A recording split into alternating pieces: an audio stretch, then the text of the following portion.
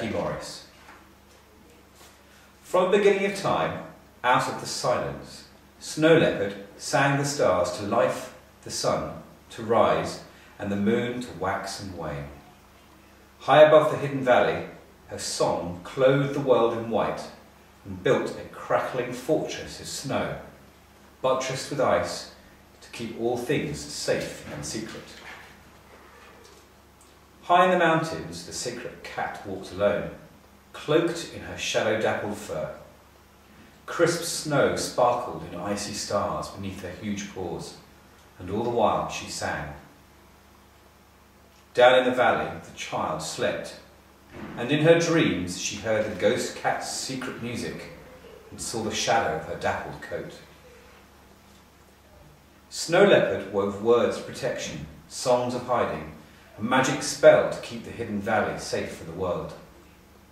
But time was passing, season upon season, and age creeps over all in time. So Snow Leopard changed her song to a spell of finding. She searched in her heart and called to find the next singer, the one who would come after her. But while she searched, the world crept into the hidden valley, and down in the valley the child slept on and felt the change in the Snow Leopard's song. Down in the valley soldiers came in search of gold and slaves. They came with fire and fear, and the villagers fled. In the chaos the sleeping girl was forgotten. Still she slept, entranced, hearing only the song of the great ghost cat. Through the village Snow Leopard prowled, veiled in the magic of her song. When she found the sleeping child, she wrapped her warmly in her thick dappled fur. Curled around the child, Snow Leopard remembered, centuries before being human. The sleeping child woke, feeling the warm breath of the spirit cat close on her skin, wrapped in the fur of the Snow Leopard, the singing cat of her dreams.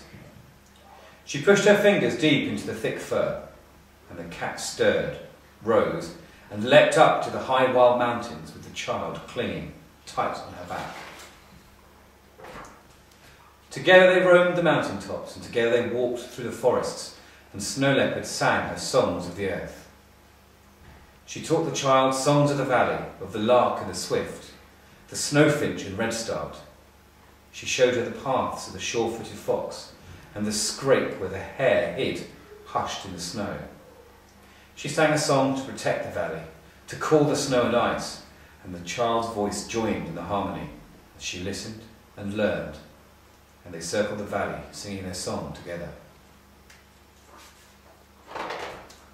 Late in the night, while the soldiers were sleeping, the stealthy cat crept back to the village and into their dreams. Snow Leopard raged, not one cat, but many, a snowstorm of leopards. As their dreams became nightmares, the soldiers woke and ran from the village, they thought haunted by demons. Hearing the news that the soldiers had gone, the villagers returned with their prayer flags and lullabies to blow in the wind and bring peace to the valley. And circling the valley, child and leopard called to the snow, and a blizzard of white formed fresh fortress walls, hiding their world in mist and in memory. Time passed, and the child learned the moods of the valley, how to still her mind and become one with the place, how to ride on the thermals with eagle and falcon, to watch for the moon bear, baral and wolf.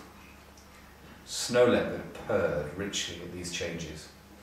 Her teaching finished, her time changed too.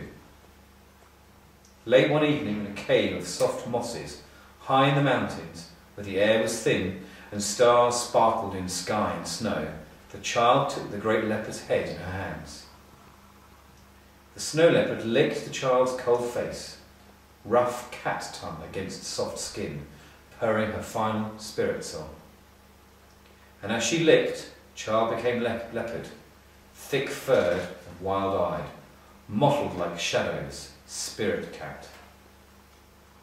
As the old leopard finished her song, she leapt from the mountain into the star-filled sky, her dappled coat blending with the stars of the Milky Way, and her song changed to a whisper of starlight. And back in the mountains, the young snow leopard looked up at the stars mirrored in her blue cat's eyes, heard the whisper, and began a new song.